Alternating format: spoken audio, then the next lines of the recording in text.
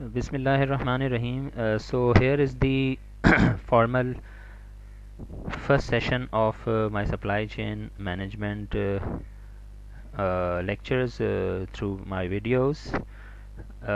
Today I am going to present you about the supply chain basics concepts so that you can better understand what is basically supply, what is chain aspect, and what is actually the management. And when we integrate all these components, so it becomes the supply chain management.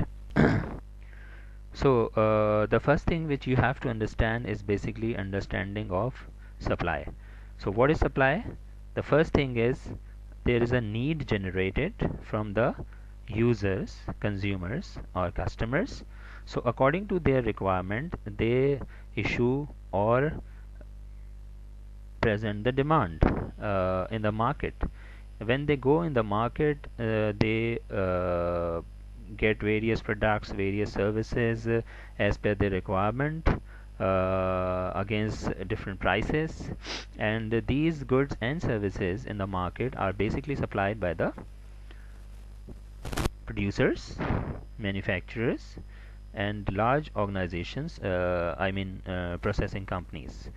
So these are the products which are produced by the manufacturers, and they supply the goods in the market. So basically this is the understanding of the supply according to the needs or requirement of the buyers or ultimate customer. Then the second component is the chain. So chain behavior is basically the real success. If I give you an example of a gold chain, if you see it is composed of the small tiny parts and make a complete chain. So if any small part is broken, the value of the gold chain ultimately declines. So this is very important to keep all the components of the chain connected with each other. So the same style, the same fashion must be adopted by the different departments and different components which are related to supply chain management. So in that case, it could be a real success for the organization or any company. Another example is like this. If I talk about the different departments within the organization, starting from the administration department, HR department, IT department, finance department, production, supply chain, it comprises of procurement, distribution, warehousing, logistics, inventory management, and then if I talk about the distribution and channel department. So if any of the department is isolated and they are not integrated with each other, so in that case it's not going to be a real success for the organization, and the overall objectives of the organization cannot be achieved. The chain behavior should be learned in such fashion. Now I'll talk about what is management. Most of you must be aware that there are different pillars or functions of a good manager, like planning, organizing, leading, staffing, and controlling. So all these components or functions of the management must be applied in each and every section or department related to supply chain management as well.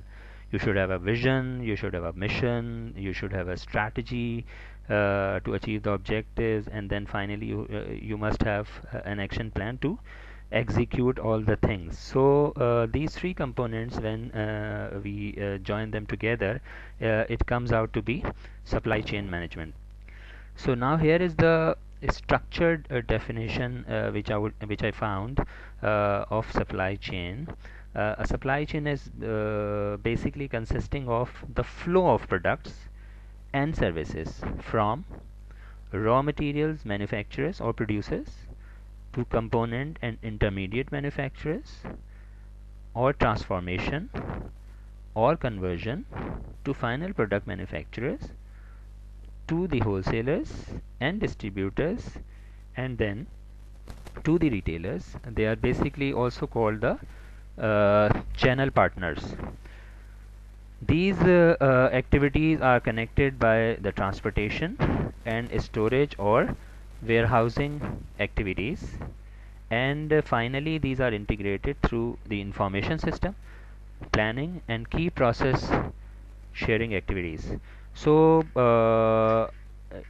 it does mean that all such activities are basically integrated through any software, ERP system, SAP, or integrated information management system. And all the components, all the partners should be working in a collaborative environment, or like a partnership. I always give, whenever I give to training to the professionals, and I give lectures to my students, so I always say that whenever you are going to study the supply chain, there will be very frequently some terminologies are used, like integration, partnership, collaboration, connection. So this is the basic concept of the supply chain management. When all the departments or processes are integrated, then you can be easily going to get the desired objective. And what is the desired objective? The desired objective of the organization is to maximize its profitability or bottom line. Now here I will tell you, if somebody asks you that how you can design the structure of a supply chain of any organization, whether it is automobile, whether it is pharmaceutical company, whether it is chemical sector, or any other organization, you can easily structure the supply chain through this model. So if you see on the left side, there is a upstream supply chain, and on the right side, that is the downstream supply chain. So what is upstream supply chain? The upstream supply chain is basically comprises of uh, procurement side, and the activities related to the supplier side basically. So in this case, there are tier 1 supplier who are the intermediate components manufacturers, and then tier 2 suppliers who are basically the raw material suppliers. There could be in some cases tier 3 suppliers as well. So on the left side, they are the suppliers who are producing and arranging the raw materials. Then they supply to the tier 1 suppliers, and then finally the supply goes to the uh, production firm, production house, or manufacturing organization. So on the center part is basically the end product manufacturers or local or focal firm who is manufacturing or producing the material goods or services for the final the customers. Then once the goods are ready, they are basically stored in a warehouse, right? And this is transported through different trucks or vehicles, or even in the containers, to the tier 1 customers who are the wholesalers, distributors in the tier 1 side, and then from wholesalers and distributors or agents, this is moved through them to the tier 2 customers who are the retailers. And who is the tier 3 customers? They are basically the end customer. I mean, from tier 2 customers who are the retailers, the goods are moving towards the end customers, and then finally it goes to the consumers or in the market for further delivery or distribution. So on the right side, you can see this is the downstream supply chain. In the bottom you can see a block in which these activities are connected through transportation and storage or warehousing activities, and the overall structure is basically integrated through information system, activity planning, integration. So without any a proper integration or information system, there could be a chance of leakages of information or miscommunication sometimes. So as I told you earlier, that this is a basically the chain structure. So all the time you have to be like integrated with your channel partners, with your suppliers, with the manufacturing firms, all the internal and external customers and stakeholders. So here I would conclude my today's session. Hope you have enjoyed this session. Please provide your feedback to me. Subscribe my channel, and inshallah my next video will be on supply chain objectives, because it is very important for a student or a professional to know what is the actual objective of the supply chain. So I will try to explain the objectives, a basic core objective of supply chain, with the various uh,